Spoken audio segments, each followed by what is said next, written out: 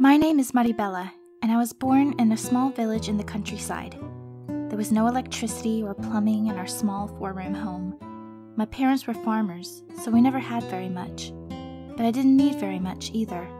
Family was everything, and we always worked together to make it through the hard times. Every week, the neighborhood gathered together to have a party. Families would bring food to sell and instruments for music. My mother warned us not to drink too much papaya punch, because she knew we were scared to walk to the outhouse at night. I drank 4 cups that night, and spent the rest of the time dancing with my eldest sister. The party eventually dwindled, and everyone went home. It was late into the night when I decided I couldn't hold it until sunrise. My lamp was the only source of light in the dark countryside. I made my way quickly towards the outhouse. Children here were raised on stories of the monsters in the forest, but I tried my hardest to keep my thoughts away from any possible creatures watching me. I was a few yards away when a noise spooked me. It was a voice, a weak sound I barely made out. Help. As I moved closer, I saw it was a boy around my age. I had never seen him before, so he couldn't have lived nearby. Please help, he said. Are you hurt? I'll bring help. No, please. I just need my mask. If you could find it for me, it shouldn't be too far behind me. Sensing my hesitation, he continues. Please, it's hard to breathe without it. I'm instantly reminded of my brother Alec, who's had asthma since he was 2. He has to wear a mask when he helps our father on the farm. I'll be right back, I tell him. I searched the outskirts of the forest for a while before finding the mask.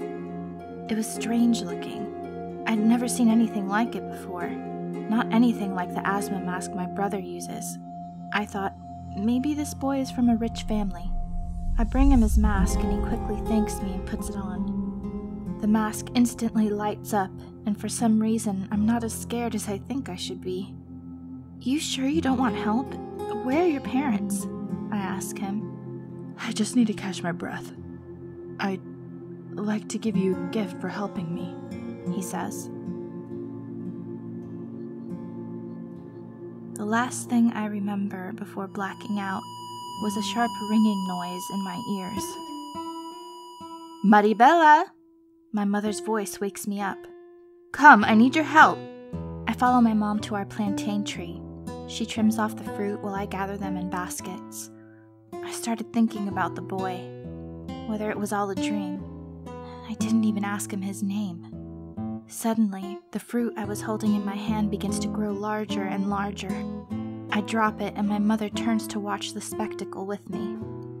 Get your father, she says to me. Our lives were never the same after that moment.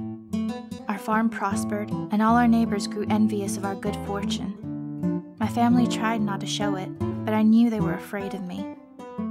Every day, my mother would wake me up the moment the sun rose, so I can go out into the field and make the fruits and vegetables grow, as I thought of that strange boy I met that night. Years passed before I learned a powerful secret. I can grow the food straight from a seed. This changed everything. We would sell crops at unnatural speeds. My parents didn't think about the suspicious neighbors and only thought of the profits we were making. We began to make a lot of enemies. One night, I was in the barn growing seeds when the son of a struggling farmer came to spy on us. Word spread that my parents had sold my soul to the devil. One night, the village gathered together and set our home on fire in an attempt to cast out what they believed to be evil. The smoke was suffocating, and the fire easily consumed our wood house with a thatch roof.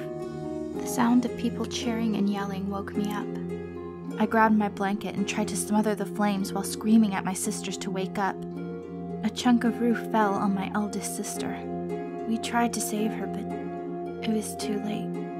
I began to think of the boy and how I wished I never met him. Suddenly, the world froze. I could feel the heat, but the flames stopped moving. I quickly grabbed my sister's sleeve and pulled her with me. We managed to escape and met our father and brothers outside. My mother was missing, and I knew by my father's face that she was gone too. My sister ran to him crying, telling him another one of his girls is gone. he looked at me and told me to leave his family alone. Heartbroken, I ran with no plan of where I was going. I couldn't even see past the tears welling in my eyes.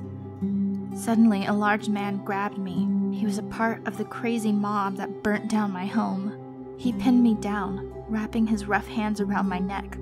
I reached up and pushed his face away.